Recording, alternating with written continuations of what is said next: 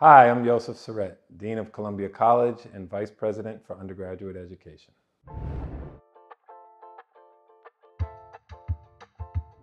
Being a member of the faculty for 13 years, I've had just an amazing time teaching undergrads and also having the opportunity to serve as a Director of Undergraduate Studies, both in the Religion Department and in African American and African Diaspora Studies.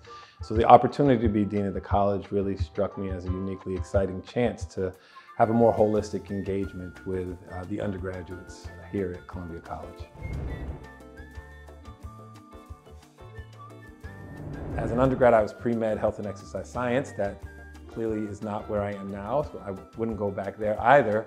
But almost every year that I was in undergrad, I contemplated shifting either to study theology or to study communication. I became gradually interested in writing, and I had a set of theological questions that eventually led to me doing a Master of Divinity, and then on to, alongside African American studies, studying religion.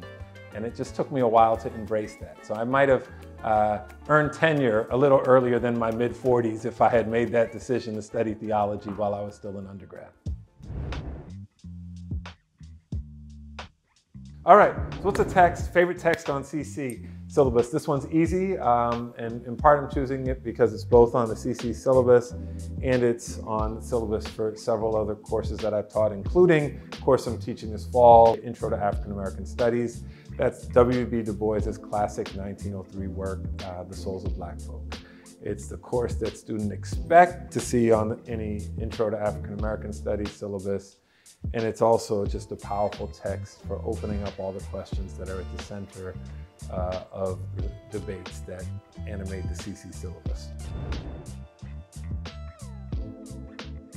Yeah, what makes the core curriculum special? I mean, I think any institution has this sort of challenge of how to hold true to tradition, but also how to innovate. And I think for me, the core curriculum and the sort of classic model of liberal education is a perfect way that captures this in the context of Columbia, this over 100-year-old tradition that is very much about creating a space through engagement with primary sources for our students to think about the pressing moment.